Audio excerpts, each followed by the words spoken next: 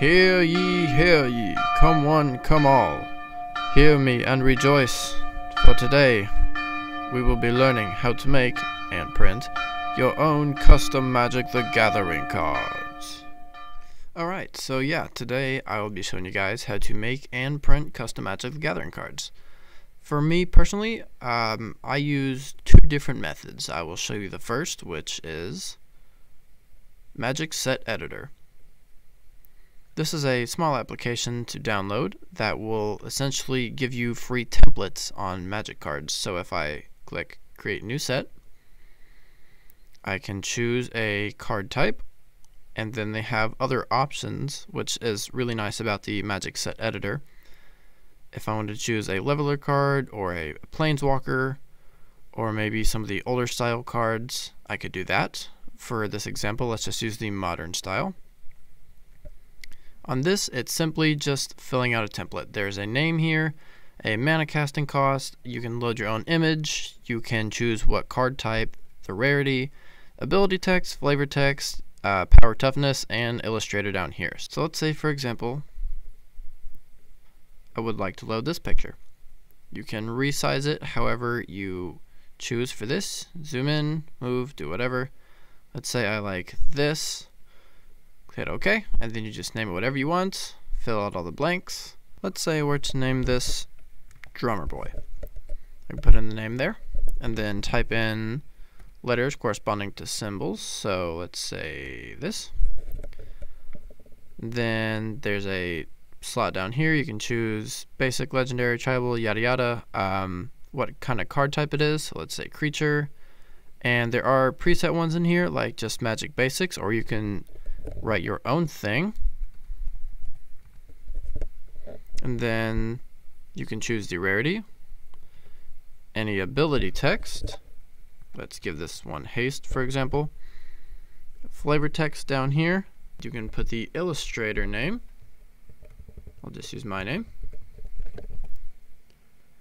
And then power toughness. Let's say this creature is a 3/4, for example.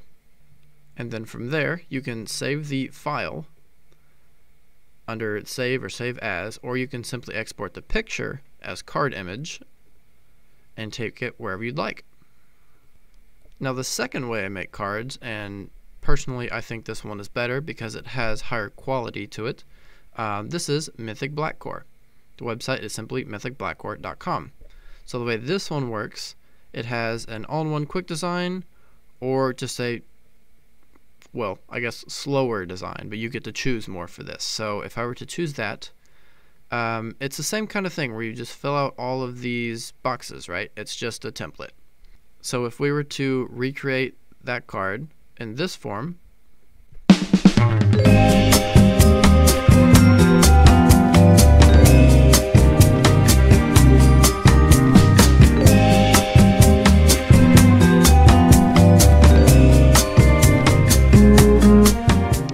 right now, without changing the image URL, it would look something like this.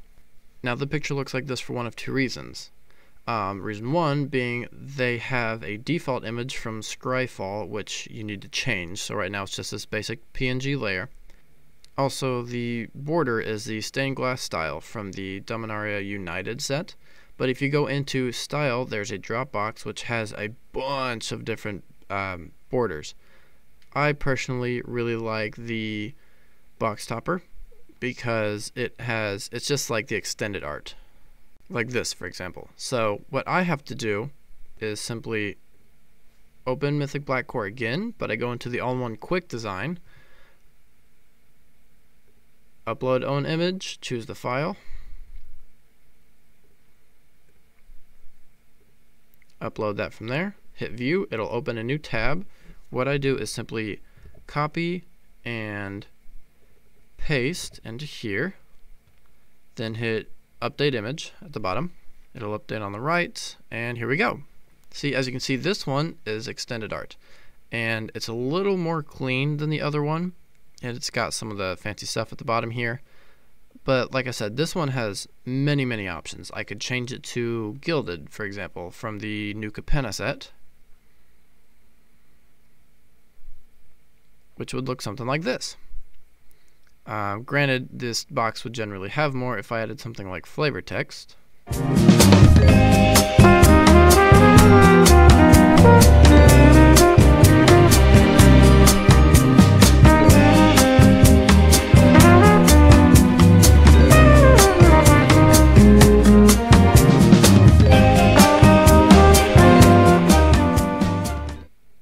So I've gone in now and added a little extra rules text and the flavor text.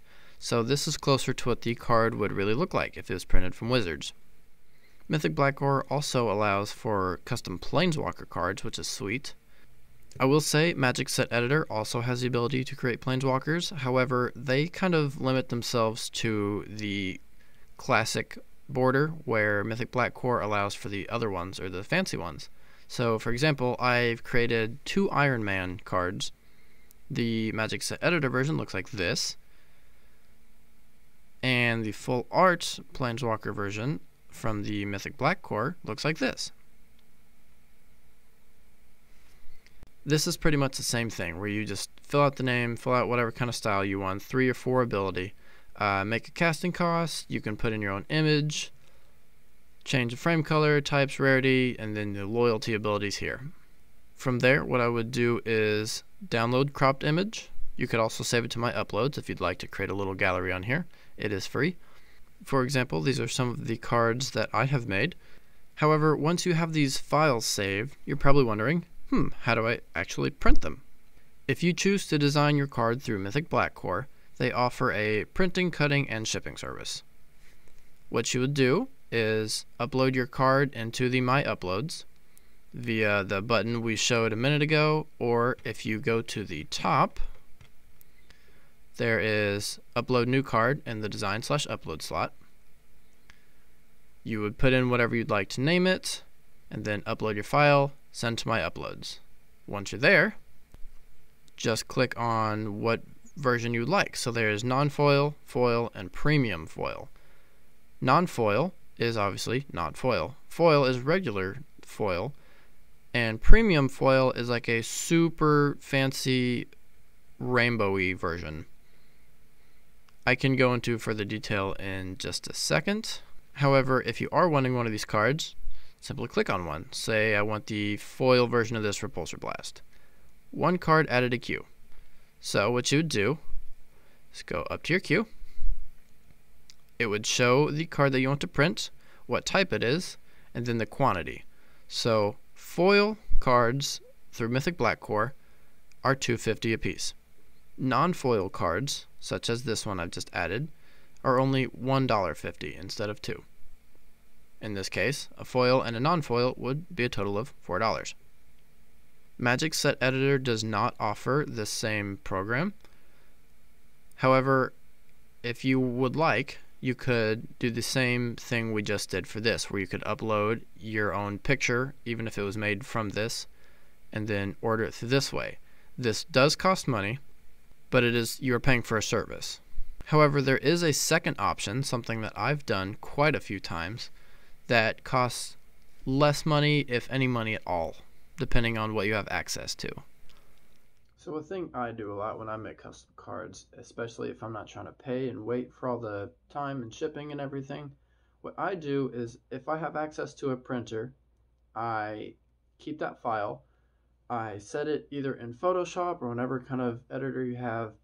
I set it in a 8.5 by 11 page, just as the picture itself, and then I will print it out, and then I will take a sleeve and an actual Magic card. I just use lands because they're cheap and I have way too many of them, and I put them all together in a sleeve so it feels and looks like a real card. I'll show what you mean in just a second. So essentially what I do, I'll just use this card as an example. It looks and feels just like a real Magic card. Now, truth of it is, if I were to split it open, it's actually just a basic land and a piece of printer paper. So this is super flimsy in itself, and you can see the grade of paper. It's obviously not the same as, actual cardboard, but just for proxy purposes or for just being creative, this works perfectly fine.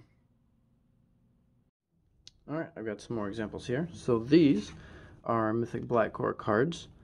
As you can see, they look pretty nice. They are the card themselves.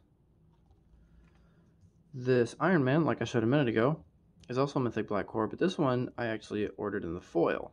As you can see, it's much more reflective than something like this. However, this isn't the typical rainbow foil you would see in Magic cards nowadays, but for that you need the premium foil. These are some examples of what I've made with Magic Set Editor.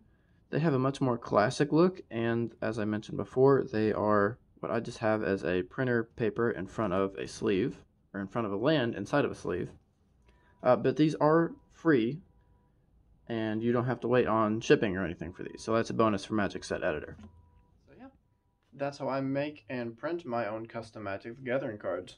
And as I've shown you, they turn out pretty nicely, so they're good for proxies, or like I said, creativity, or just whatever you're wanting to do. But yeah, that's pretty... Oh, shoot, I dropped some. Dropped one.